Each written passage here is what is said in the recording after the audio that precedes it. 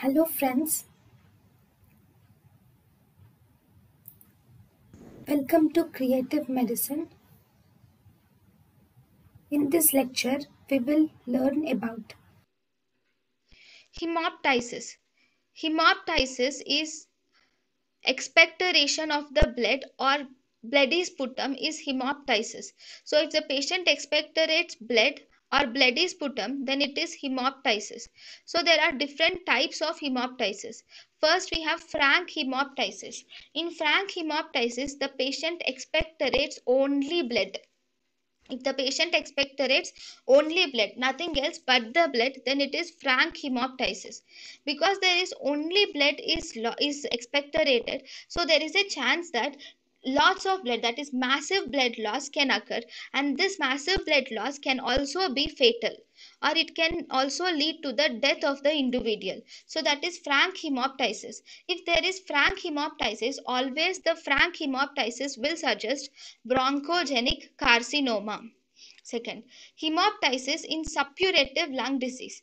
Hemoptysis in suppurative lung disease, here already the lung has infection, that is bacterial infection is already present in the lung. Because of that bacterial infection, the patient expectorates foul smelling sputum.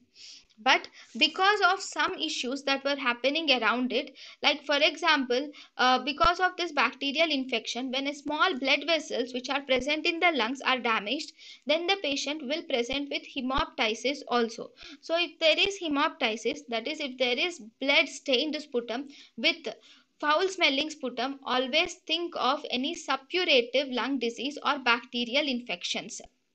Then spurious hemoptysis.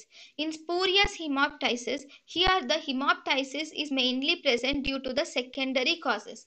That means the lung is completely normal, but here the hemoptysis occurs due to some upper respiratory tract infections above the level of larynx. Then that is spurious hemoptysis. So everything is normal, all the lung function tests, all the lung examination is normal in spurious hemoptysis. Then pseudo-hemoptysis. In pseudo-hemoptysis, pseudo is false. So there is no true hemoptysis. In pseudo-hemoptysis, truly there is no hemoptysis, but the blood color, the red colored sputum is mainly due to the pigment. So this red colored sputum can be seen due to the pigment called as prodigiosin. The pigment prodigiosin can cause red colored sputum, and this is mainly seen in Serratia marcescens. Then endemic hemoptysis. Endemic hemoptysis is present in infections with Paragonemus westermani. Whenever the patient is infected with Paragonemus westermani, this Paragonemus westermani is actually a parasitic infection which mainly affects the lungs. So this is also called as lung fluke. So whenever there is infection with Paragonemus westermani or lung fluke, then the patient develops endemic hemoptysis.